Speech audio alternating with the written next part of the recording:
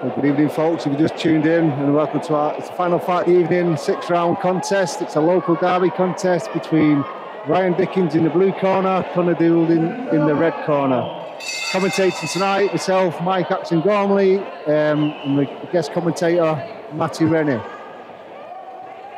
So interesting fight this tonight, Matt. Two local lads, two Liverpool lads, local derby. Obviously only a 6-rounder, but it's a bit of a bragging rights to the city, really, isn't it? Yeah, it's VIP, based VIP, which we always make good fights, don't they, when you join them together? We do, yeah. I mean, so far in these two kids' career, I mean, both had sort of similar opponents so far. Bit of a test for both of them, really. I would say it's a bit of a measuring stick to see where they are in their careers and how far they're going to go, basically. Yeah, they've got even records. I think they both had the same defeat against the same opponent. Exactly, yeah. Sergio and Bomo are both last time out, so they're both coming off a loss to the same opponent. So yeah, very interesting.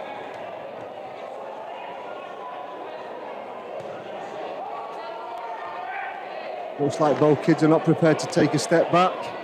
Yeah, it's caught fire quite quick, this one.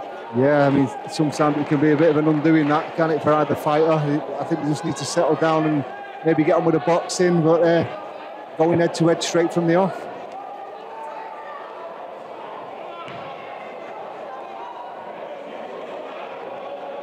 I think obviously, sorry Matt, you were going to say? Yeah, I was just saying Dickens is using his jab well, but just needs to move his head a little bit more off it, where you've got Connor's moving his head quite a lot, but he's not throwing much with it. Yeah, two different styles there, isn't there? Like you said, Dickens got a fantastic jab, Goulding more the sort of rough and ready kind of fighter. It's a good mix for a great fight. Yeah, good left hook there from Dickens.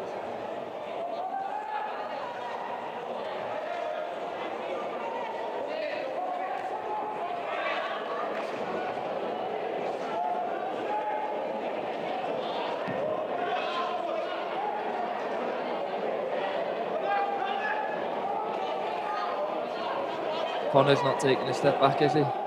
No, he's just letting both hands go, isn't he? He's got a nice, quite tight defence as well, Goulding. Like you said earlier as well, he moves his head a little bit better than Dickens. Dickens a little bit rigid and upright. I'd like to see him relax a little bit more, yeah. Ryan Dickens, and just get on his toes a little bit and use his boxing skills. Good body shots there. But there you go. That's what I mean by the right hand there, with that landed by Connor. Dickens has not much head movement. I think if he just bobs and weaves a little bit more.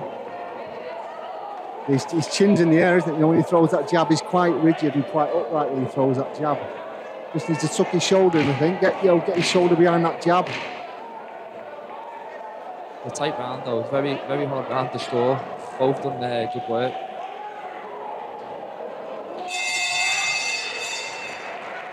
Plan.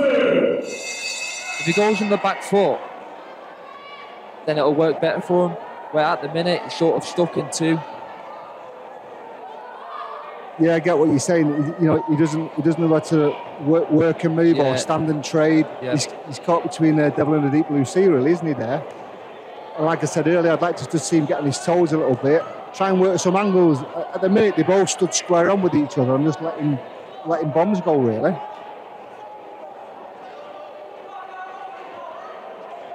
And again, for me, looking at it, Connor seems stronger. He's the more mature kid. You know, he's a little bit older. I think there's a few years difference in the two kids. Not a great deal. So maturity, I think, more on Goulding's side. Yep.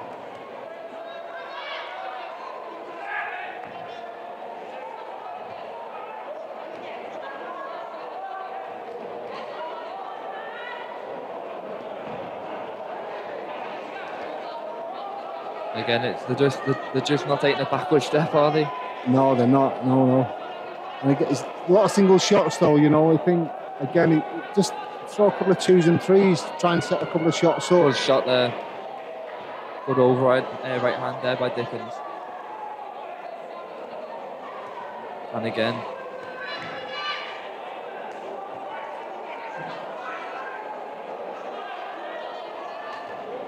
Lovely left hook by Goulding as well. You know, it's tit for tat, isn't it? They're both trading big shots. I think Ryan's having a bit of success there.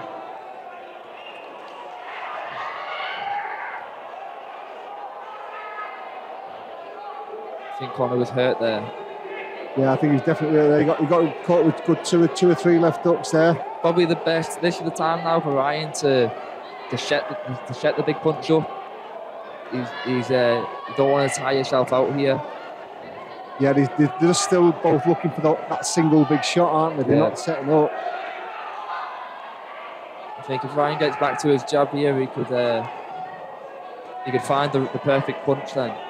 Yeah, I think Ryan's got to be careful he doesn't tire himself out, because if he kind of catches a lot of these on his gloves, then I think it's going to be retaliation time.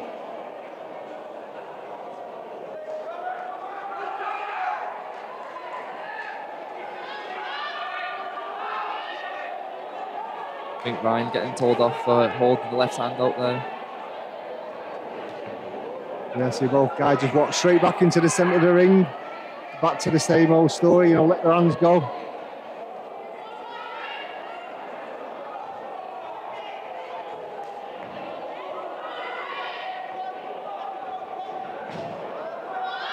Even though there's some good shots being thrown there, Matt, it's not very big shot there. There's no sort of game plan, is there? It's just a slugfest at the minute. Yeah, there's not one thought going into anything at the minute. I do think Ryan's won this round, but I think he's worked very hard to win it. Great fight for the fans there.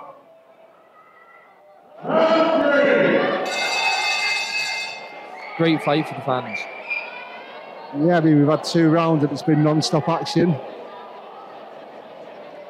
See, that's a little bit better from Ryan there. If he just stays that half a step away and just used his jab. Yeah, definitely. Needs to get his head off to an angle too when he throws that jab. Get off the firing line. And when he's holding that left hand, there's nothing else coming from it. So he needs to fire that right hand straight over the left. Yeah, he's not moving. When he throws that jab, he stays in the pocket, doesn't he? So he's open then to a counter shot from Goulding.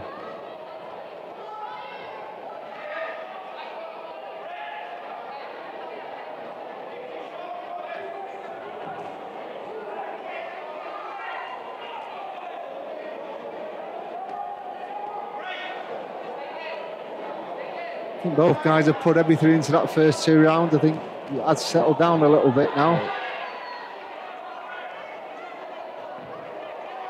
I think I spoke too soon there. See, I think Ryan there, he popped 3 jabs. He could just move then. Get out of the way. He doesn't need to do any more work. He's landed 3 jabs. He could get off. Yeah, change his angle. Yeah.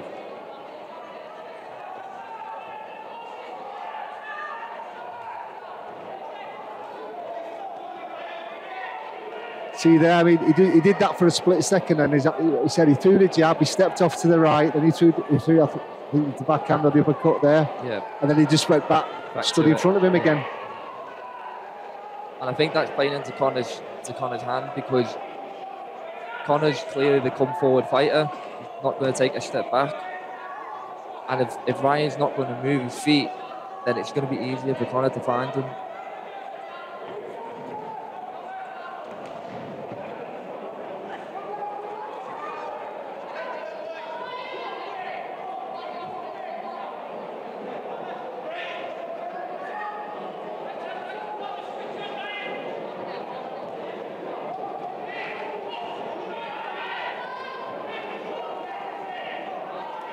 Yeah, I think so far now, I think the game plan's gone out the window for both guys. If they had one at the beginning of the fight, I think they're both tired already. It's the 3rd round, which is totally understandable, the way the pace of the fight's gone. Yeah, I do think again it's been a good round from Ryan. I think he's landed the better, cleaner shots this round.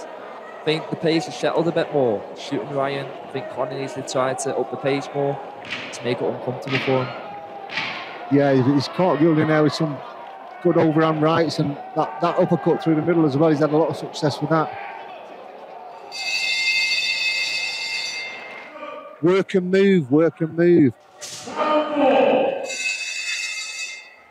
Yeah, no, I agree with you there. I think Connor has to up the pace more, has to get on his chest, make it uncomfortable for him. Exactly, yeah. I think when Connor's close there, when he gets the opportunity and they come in close, I think Connor just needs to let his hands go. Yeah, like this range now, the boxing that's perfect for Ryan. He's got a good jab. I think if he throws his jab and takes one step back and pops the right, I think that would work perfectly.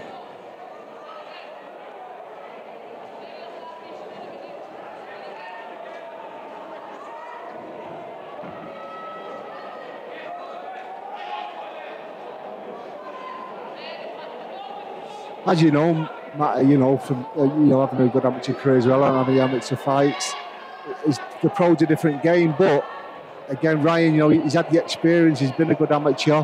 You know, he's won a few championships, the nationals, stuff like that. So he's obviously have to be lively on his feet. And I know you'd have to settle down a bit on the pros, but he has got that in the tank. You know, he has got it in the tank, where he has the ability to move and get on his toes. Connor, obviously. I think he had a limited amateur career, 7 amateur fights. This is his 7th pro fight. Just looking at a few of them body shots, they look like they're taking the toll now. Connor's showing back, but doesn't look like there's much behind it. Connor's punches, where Ryan looks like he's digging in a little bit more. It's looking like Ryan feels like he's got Connor going there. Yeah. He's got to be careful he doesn't burn himself out. He threw a lot of shots there. Yeah, which, I think the work he was doing just before that was good.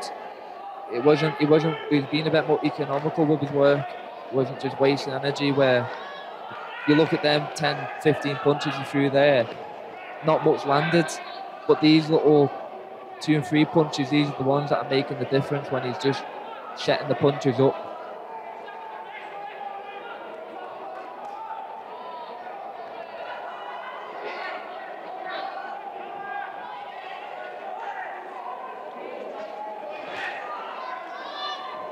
Slightly better work there by Goulding.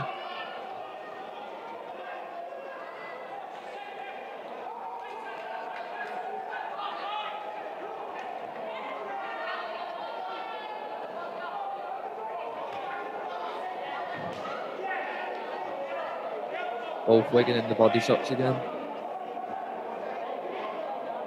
This has been a closer round, but I'm still edging towards Ryan. I just think his work's a little bit clearer.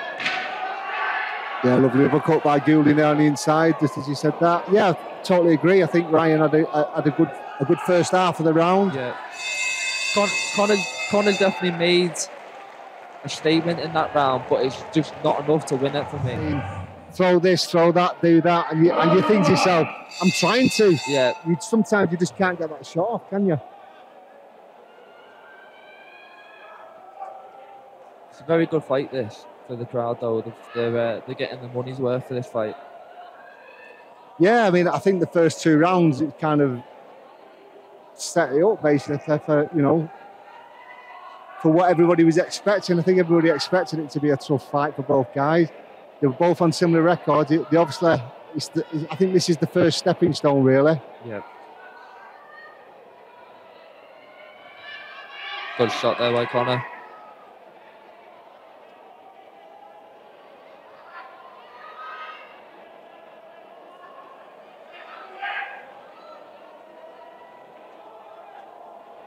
So again, that's nice there from Ryan.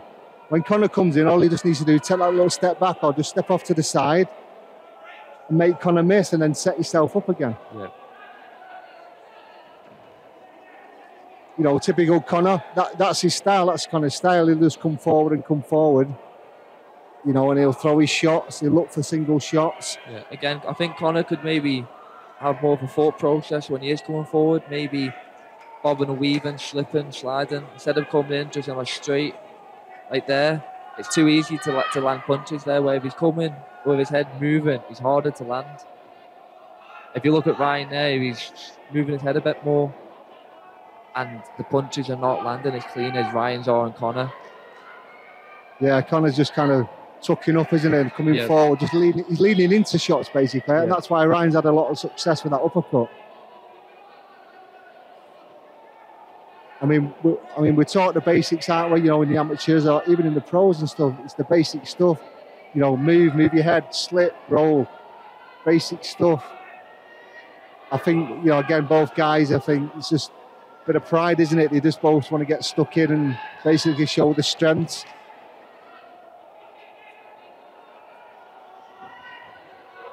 See, that's better by Ryan, that moving his head as well. This is more of his amateur style coming into play a bit there. Yeah.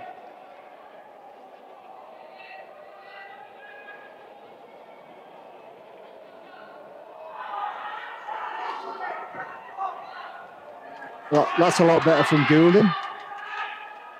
That's what he needs to do. He needs to keep applying that pressure.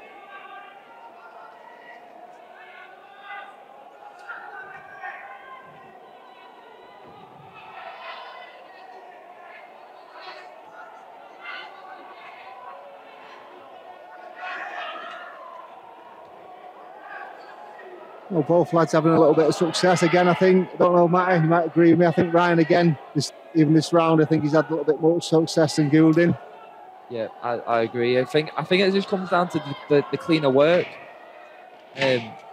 Goulding, he's working hard and he's pushing the fight, but the cleaner work and the better work for me is just coming off Ryan.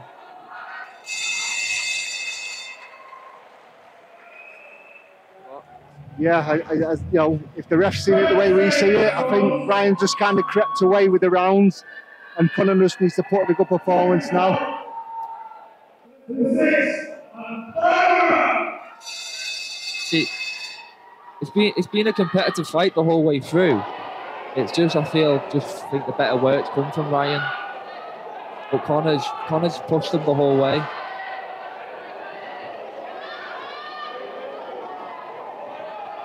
Yeah, I think whichever way the fight goes, whoever gets their hand held up at the end of the fight, you know, thoroughly deserve it. Do you know what, Matty? It depends what the referee's looking at. You could even get a draw out of this. I don't think so personally, but we've seen, as you've probably seen yourself, you see some decisions, you think, wow, where's that come from?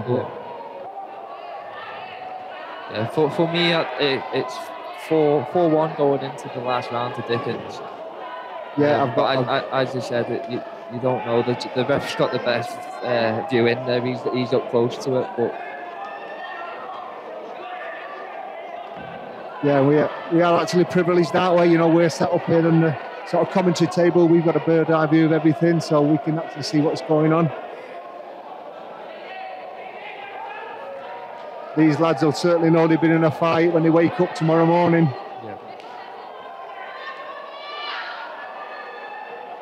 We got the ice packs ready. Do you think Connor needs to let his hands go now?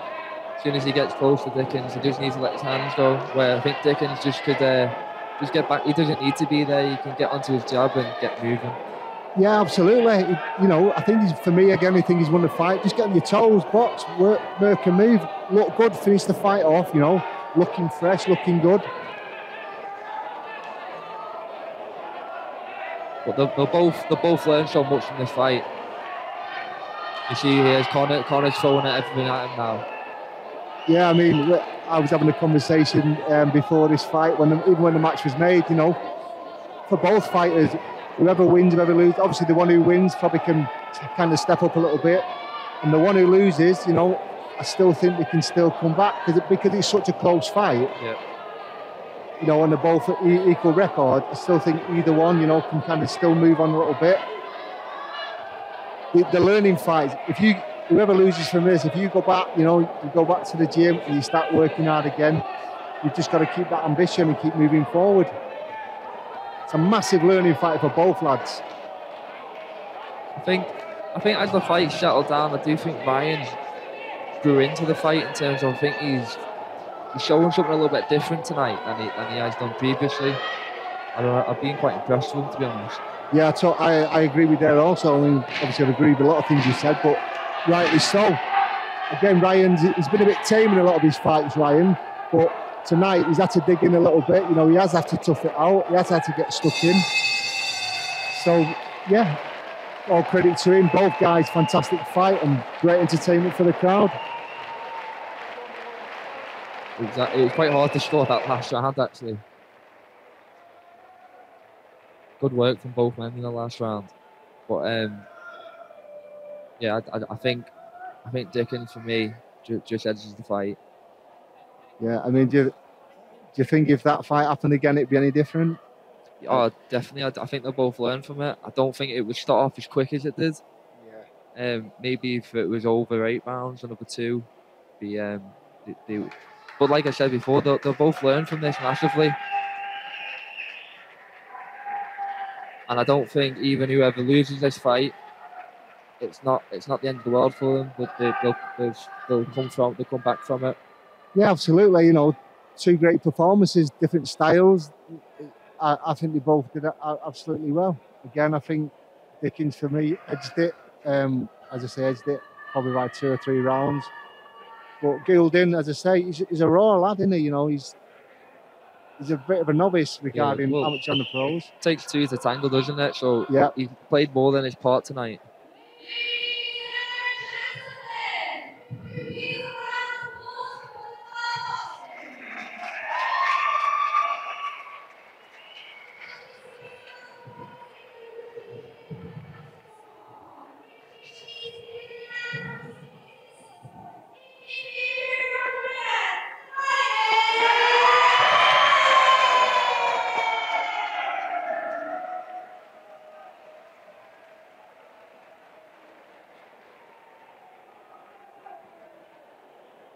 Yeah, so I think the right result there, Matty. I think working that one out, 59, 56.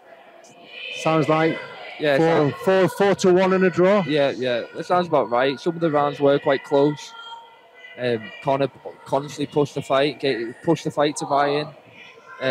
But I do think the right winner won.